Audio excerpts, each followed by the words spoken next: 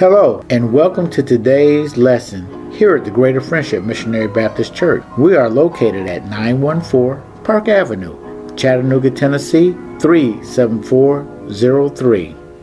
Good evening, beloved saints. Thank you for being tuned in with us on our Wednesday Bible study. This January the 12th, 2022.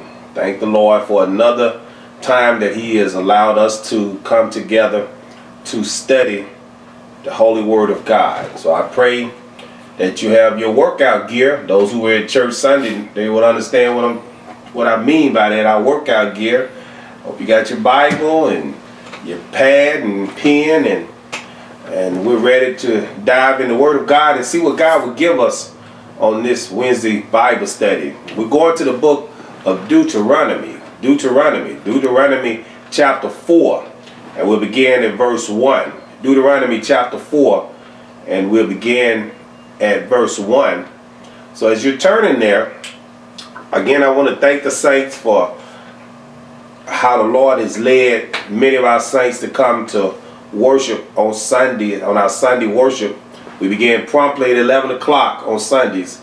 So I welcome each one of you to come and partake and be a part of our worship experience on Sundays at 11 o'clock. The Lord has shown up blessing us with His wind of favor, and He's blessing us mightily. He's adding to God's house, and the Lord is just doing miraculous things beyond what we expect here in God's house. So we want to thank God for the saints who are led of the Lord to come and worship on Sundays. I've asked the saints to sow seed to other saints and encourage the other saints to come to God's house for worship.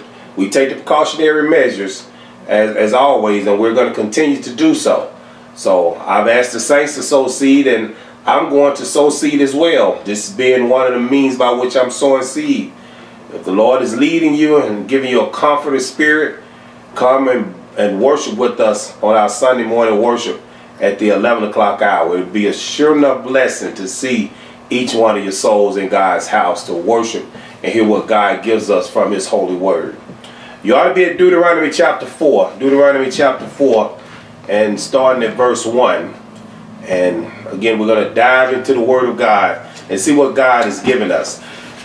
As many of you are aware, you've heard me say a number of times here since the Lord has blessed us to enter into 2022 that for me personally, as a pastor and as a servant of God, I'm going to do better pertaining to the things of God. That's my heart's desire as a servant of God, to do better. We taught on last week what it means to be a doer, not only a hearer of the Word of God, doer to achieve and to complete what God has called us to do. On tonight's lesson, we're going to look here in the Old Testament, in the book of Deuteronomy, what it is, the directions that have been given to the body of Christ, the church, those who God has set apart, those who God has chosen, what it is God has called us to do.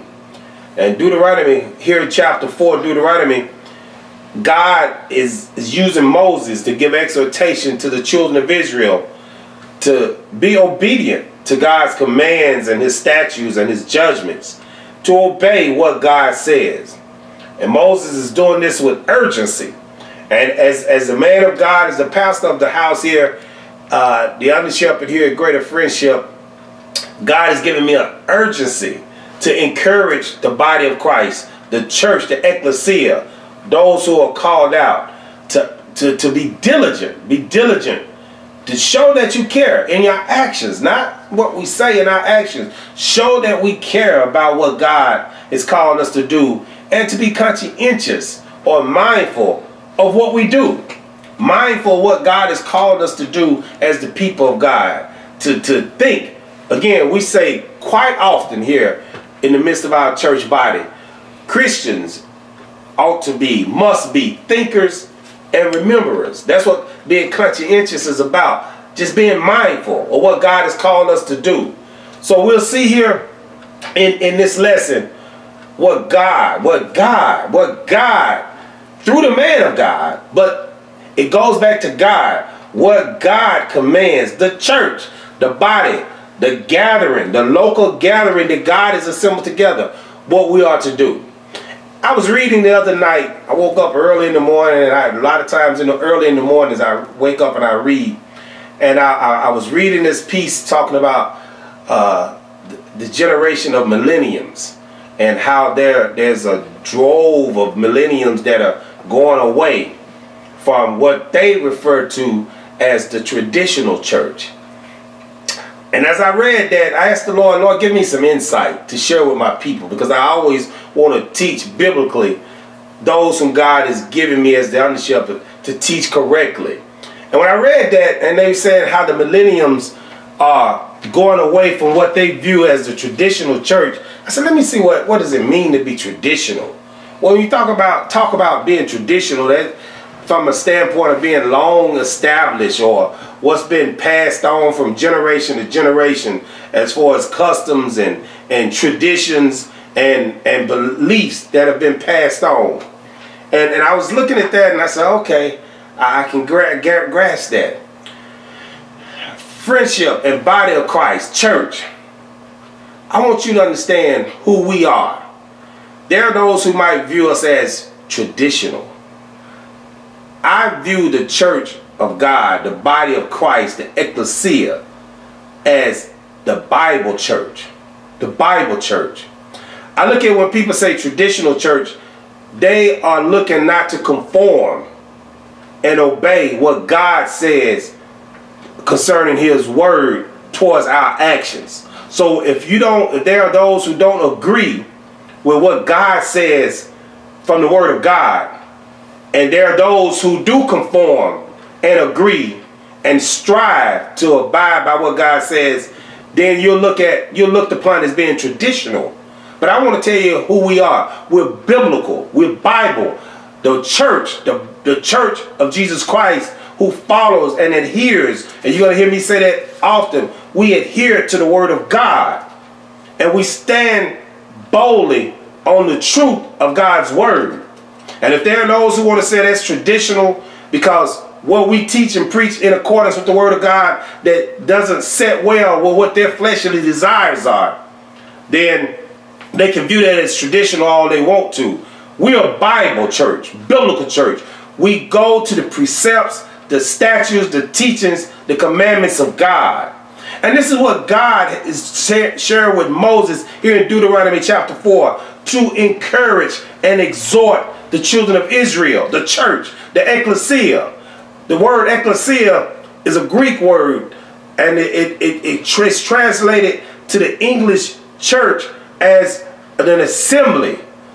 Those who are called out, those who are set apart by God, those who are gathered together by God in obedience to the word of God. And the church, understand this, the church of God, the ecclesia, is not denominational. A denominational is a subgroup of people that have their own traditional ways and customs, and they abide by their denominational order. We abide, the church, now the church abides by, we abide by what God says through his word. Yes, I pastor Greater Friendship Missionary Baptist Church. That does not make me a Baptist as far as denomination. I am a Christian. When people ask me out and about, I've had this asked me when I was in the hospital, what's your denomination? I tell them I'm Christian. Yeah, I understand it, but what's your denomination? I'm Christian. I abide by the word of God. Denominations will send you to hell because you start conforming and adhering to denominational standards rather than adhering and conforming to God's word. It's God's word that saves. The word of God is what instructs us. That's why the word of God says, order my step in your words, O Lord. Not order my step in a denominational creed or decree. It says, order my steps in your word. So understand this, the church, the body of believers, we are Christians and we abide by the word of God. Whether you attend a place that's a Baptist place, a Methodist place, Episcopalian place, a Lutheran place, Presbyterian place, whatever. There are Christians in all those churches that go by those names, but do not conform to a denominational creed. We conform to the Word of God. Look what takes place here in chapter 4 of Deuteronomy chapter 4. Moses here, God has allowed, in the previous chapter of Deuteronomy chapter 3, God has allowed Moses to view the promised land. And from our previous teachings from the Word of God, Moses was disobedient in what God told him to do about approaching a rock to give water to the children of Israel who were murmuring and complaining. God said to Moses to speak to the rock. Well, Moses, in his anger against the children of Israel, he struck the rock that God told him to speak to. He struck the rock twice. And by doing so, by disobeying God, his punishment was physically he would not enter into the promised land that God had given his people. Moses is with God. He's with God in eternity. But physically, he was not allowed to go into the promised land that God gave. He allowed Joshua to be brought up to do so. But Moses is still the man of God who is instructing at this point. Here in Deuteronomy chapter 4 and verse 1. And the Word of God says, now therefore, Moses is giving exhortation again to being obedient, church, body of Christ, ecclesia. He says, therefore hearken, O Israel, unto the statutes and unto the judgments which I teach you for to do. Remember, last week we talked about not only being a hearer, but a doer. Doer means to achieve and to complete. He says, for to do them, that ye may live. That's physical living. As well, he's given, as the chosen people of God, spiritual life. But to physically live, he says that ye may live physically and go in and possess the land which the Lord God of your fathers giveth you. What God has told them to take possession.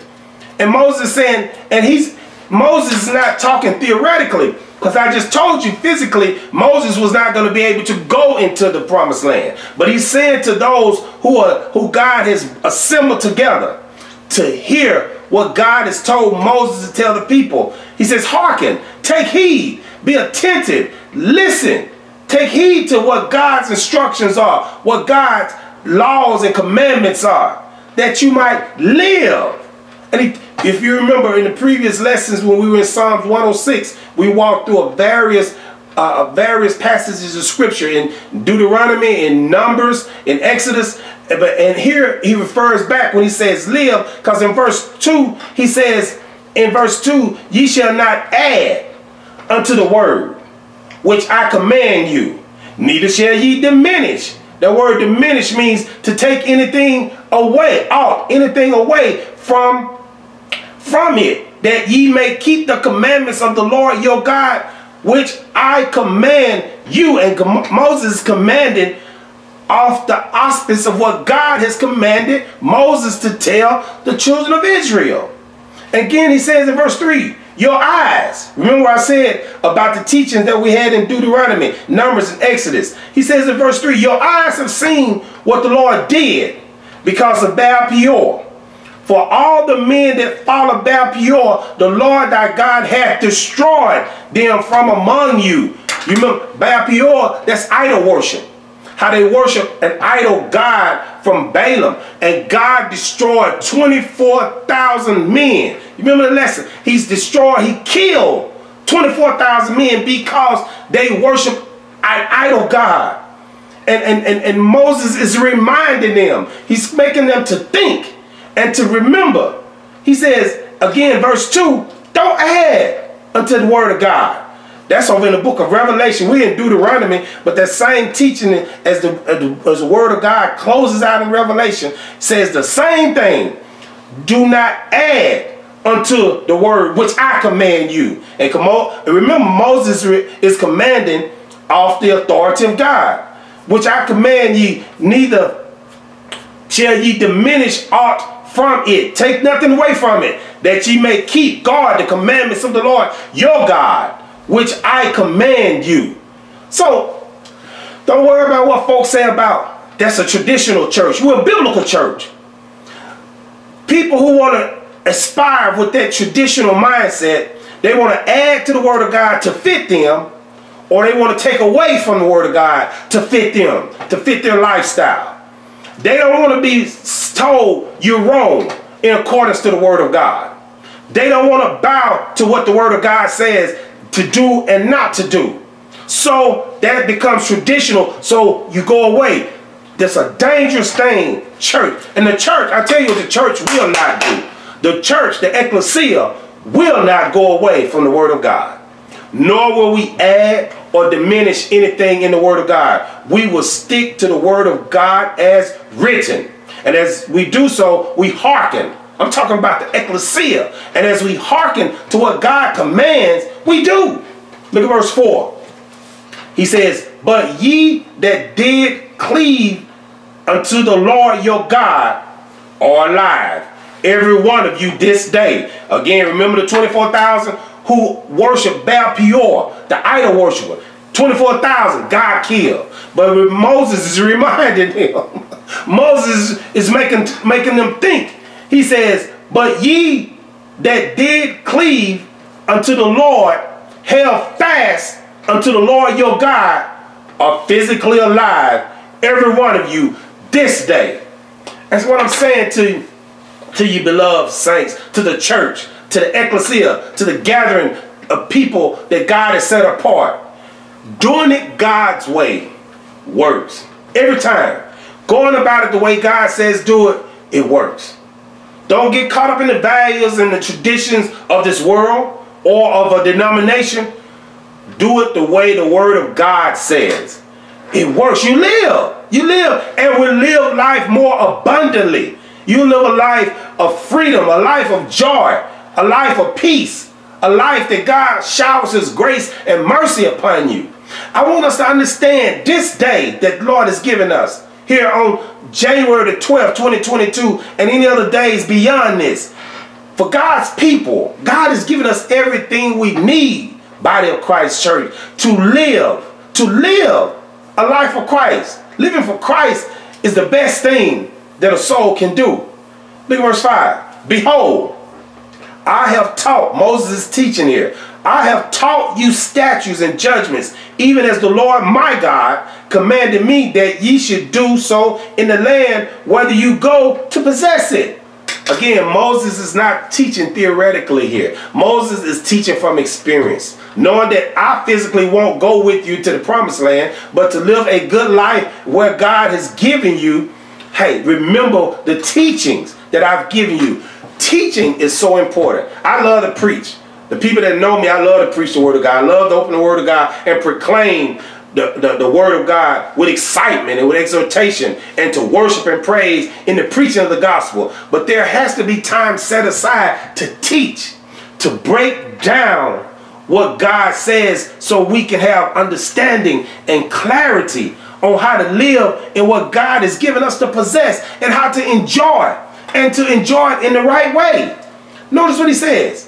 Behold, I have taught you. Thank God for teaching. I have taught you. That's why we have Bible study. I have taught you. That's why we have Sunday school that's going to come back real soon. I have taught you statutes and judgments, even as the Lord my God commanded me that ye should do so in the land whether ye go to possess it. Look at verse 6. And I pray you're keeping your Bibles on. You know we always go verse by verse. And again, Paul said just for this, if there are any questions, any concerns, contact the church, 423-266-0083 for any questions or concerns that we cover in the Word of God. So I want God's people to have clarity and understanding. Verse 6 of Deuteronomy chapter 4 says, keep therefore and do them. Guard, the word keep means to guard them. Guard them, embrace them.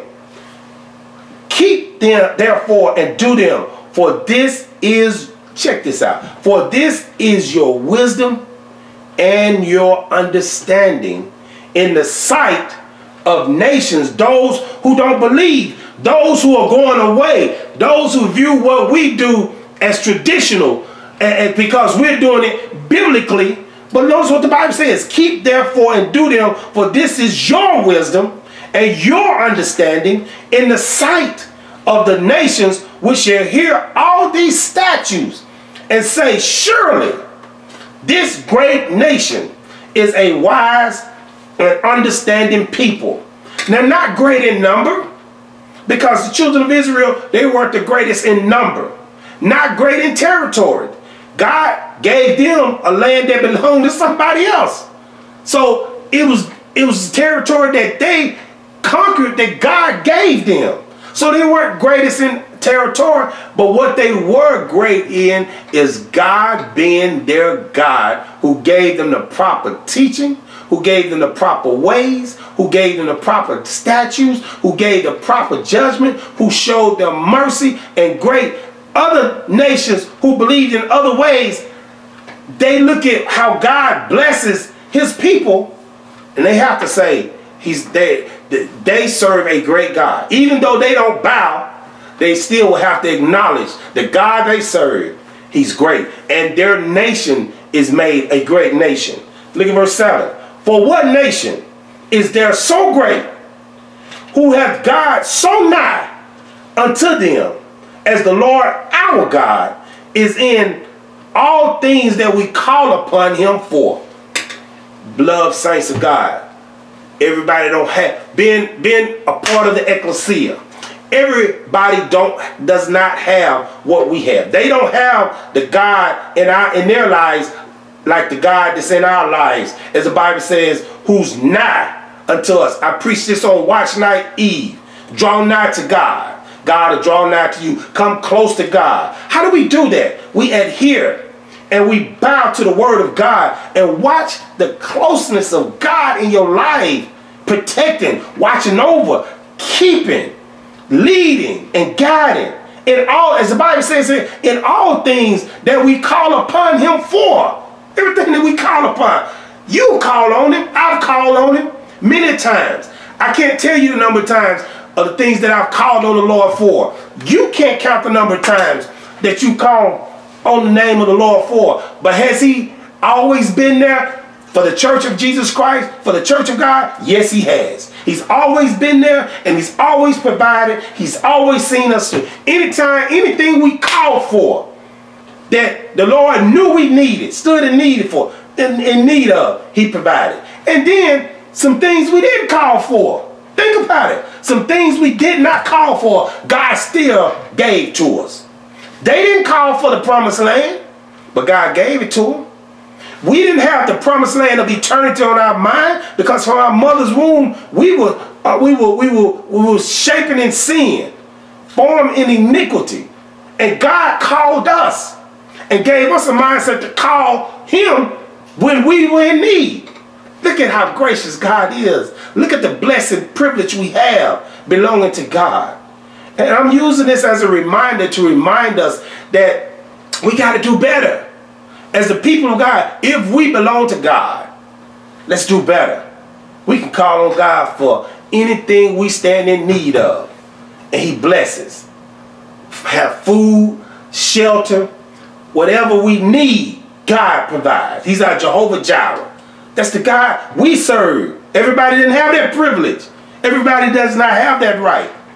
Look at verse 8. Reminds, he says, and what nation is there so great that have statutes and judgments so righteous as all this law which I present before you this day? Think about it. Look around. No other so-called religion, and don't ever acknowledge I'm religious. Religion is a way of life. Jehovah's Witnesses are religious. Muslims, they are religious. Mormons, they are religious. Just being religious does not mean anything. That is a way of life, going through life. But thank God if you're saved, if you're a Christian, you've been called and you're covered by the blood of Christ. That's a blessing.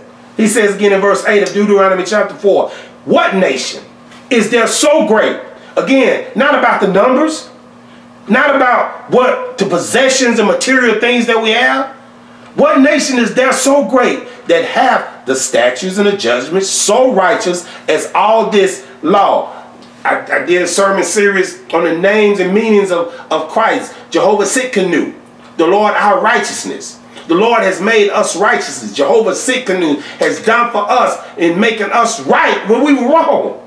That's a blessing. Who has that? What other group of assembly that's apart from Christ has that? They have to work to try to be righteous. They have to do this to try to be righteous. Jesus provided righteousness for us. Did for us what we could not do. What other nation? What other group or assembly that's not a part of the body of Christ has that? And look at verse 9. Only take heed. That word only take heed. That phrase only take heed to thyself means to walk according to God's word. Only take heed to thyself. Walk according to God's word and not go away from God's word. Only take heed to thyself. I preached out of Philippians chapter 2 this past Sunday. Work out your own salvation in fear and in trembling. You got to do it. You got to be thankful for yourself. You got to take heed for yourself. As the body of Christ, if you as an individual are saved, take heed. Take heed. Walk according to God's word. Don't go away from God's word.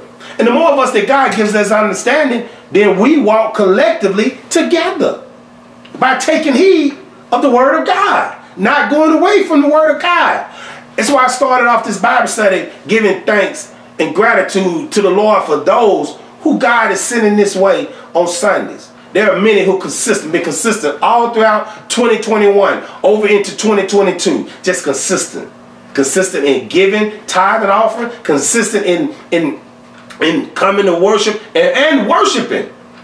And then I shared this with the church, and I shared this with this group here in Bible study. Go to our Facebook page and scroll down. Thank God for an active church. A church that's doing, even in the midst of what's going on in the land with COVID, God is still allowing our church to be active in ministering and helping and aiding. That's what the church never closes. It kills me when people say, our church closed. Closed? How you going to close something that God opened? This is when the physical church structure, not the body of Christ. The body of Christ will never be closed. But the physical church will close when Christ comes back and destroy this land. I don't gather that, and I don't understand that, and don't want to gather and understand. Church closed because of COVID. Church closed because of this. That does not biblically make sense. You cannot close what God opened. He's the only one, because the Bible says he is the door. He opens and closes. God does. And a man said, no. Now you being God. No. So I thank God for the saints that God is giving comfort and trust and coming and worship. God is protecting his people. He's our protector. So take heed to yourself. Keep thy soul, yourself, diligently. I told you the word diligent means to show care and be conscientious. That's what diligently, be mindful. He says, only take heed to thyself and keep thy soul diligently, lest thou forget the things which thine eyes have seen, and lest thou depart from thy heart all the days of thy life. But teach them thy sons and thy sons' sons. How can we teach our children and our grandchildren if we're not following the way of Christ? How can we tell our children, go the way of Christ, follow the way of Christ, take heed to Christ, and we ourselves are not doing it? And so we wonder why there are masses of millenniums going away from the truth of God's word. Take heed for ourselves. They're watching, they see, we don't abide. We don't listen and take heed to God's word. But then we want to say, you ought to come to church, you ought to go, you ought to do this. But they're watching us. Look at verse, only take heed to thyself, verse 9 again, and keep thy soul, yourself, diligent, conscientious, be mindful, lest thou forget the things which thine eyes have seen. And that's what happens. you don't take heed through the word of God, by constant study, you'll forget. For the Lord has shown you. When I look back, there's this song said, when I look back over my life and I think things over, you know how I can truly say that I'm blessed and I have a testimony? Because God keeps it before me in remembrance of what God has done in my life. I see it in my soul. The struggles God has brought me through, the dangers God has brought us through, all the difficult times. How do we get through that? It was God. And so to teach and instruct our children and our grandchildren and generations to come, they have to see that in us. Our testimony has to be true. That's why droves of millenniums are going away saying that's traditional, because they see tradition, but they don't see biblical. There has to be a biblical presence and a biblical precedent in our lives to follow the order of God. Look at verse 10. Specifically, the day that thou stoodest before the Lord thy God in Horeb, that's Mount Sinai, when the Lord said unto me, that word gather, that's why we're dealing with the church. That word gather means assemble. Those who are set apart, those whom God has called out, the ecclesia, the church. He says, gather me the people together. God is speaking here. And I, God says, will make them hear my words, that they may learn to fear me, to have reverence, to be awestruck, that they may learn to fear me all the days that they shall live upon the earth, and that they may teach their children. We can't teach our children properly if we don't hear what God says, if we don't listen to the word of God, if we don't hearken. Back up in verse 1, now therefore hearken, O Israel. How can we teach, instruct our children if we are not learning, if we're not being educated, if we're not being instructed? And God himself says gather. He said to Moses here at Mount Sinai, when they had bowed to a golden calf, a golden calf. I'm saying, as the Moses of greater friendship, gather ourselves and hearken to the word of God. How do we gather? We gather on Sunday mornings at 11 o'clock to hear what thus saith the Lord, so we can teach our children, even in the midst of what's going on. You still here this day, aren't you? You still living this day, aren't you? You still physically alive this day? It's amazing how we say, this is the day that the Lord has made. I will rejoice and be glad in it. But go away from the word of God. Go away from the worship of God. Go away from gathering. Are you a part of the ecclesia or not? God knows. He knows. He's omniscient. Look at verse 11, 12, 13, and 14 as we close.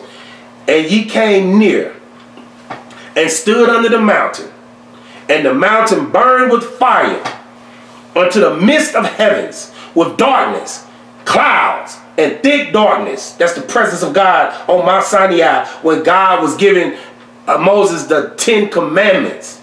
Look at verse 12. And the Lord spake unto you. They heard him. They could audibly hear what God was saying. And the Lord spake unto you out of the midst of the fire.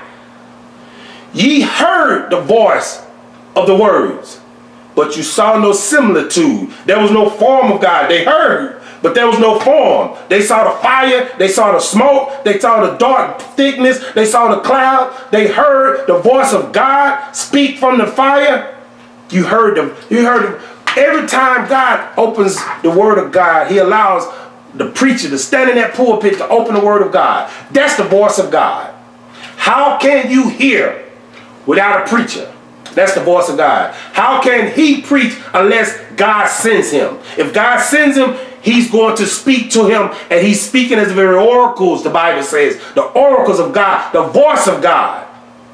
Gather, come together to hear what God says. He's reminded them, you stood at the base, at the foot of Mount Sinai and heard.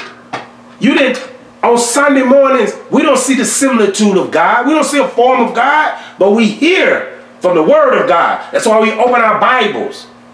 Right now, you're hearing from God through his messenger, through his servant. You're hearing the voice of God. That's why we're going verse by verse to share what God said. Not what Anthony Williams says, but what God says. So he says in verse 12 again, and the Lord spake unto you out of the midst of the fire. Ye heard the voice of the words, but saw no similitude, only ye heard a voice. Verse 13.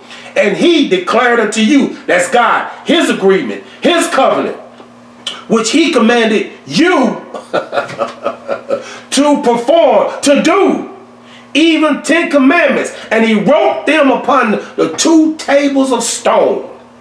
He's reminding them. And again, notice, you better catch this in verse 13. God declared unto you his agreement, which he commanded you and I to perform, to do. God commanded. Everything. This is where I'm at, friendship, as I close in verse 14. Everything that comes out of my mouth comes out of my mouth from the authority of God. God alone. And there are those who can say that's a traditional church. We're a biblical church. We're a Bible church. We stand to the teachings, the statutes, the precepts, the judgments of God. God has saved us. He's made us righteous. We don't go away from the word of God. We don't add to the God. We don't diminish anything from God's word. We stick with the word of God as written. And as God gives me the authority and the power and the mindset and the servitude, that's what I'm going to do. Lastly, verse 14. And the Lord commanded me, Moses says, at that time, check this out, to teach you the statutes and the judgment. Why? That ye might do them, observe them, perform them in the land, whether ye go over to possess it.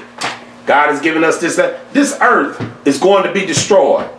But God has given his body, the people of God, the authority to possess it. God he's done that.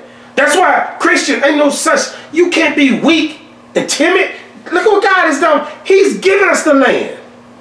I was sharing with a brother not too long ago. The harvest is plenteous, but the laborers are few. It's plenty. This is our Lord has given us this land to possess. And we act so weak and timid, as if God has not done anything for us. How soon we forget. Christians, church, body, assembly, gathering, we ought to be rememberers, thinkers, and remembrers. Think on what the Lord is teaching us from the word of God, instructing us. And as he instructs us, let's do it. Last week's lesson coincides with this lesson. Not only a hearer, but a doer. Let's perform. And I'm not talking about performing in entertainment. No. I'm talking about doing our action. Our actions should be indicative of whom we believe in and who has made us righteous and who has us protected. And it ain't just, it's not a bunch of talk. It's our conduct. It's our walk. Let's do what thus saith the Lord. Lord has blessed us this day, and who knows how many days to come, but every day, let's abide and adhere to the teachings and the instruction as the ecclesia, the church of God, in accordance to the word of God. The Lord bless you. I pray that the lesson was clear this Wednesday night Bible study. Hope to see you this coming Sunday in God's house. This third Sunday of January. Third Sunday in January. Hope to see you here. Let's pray. Father, thank you for your teachings. Thank you for your word.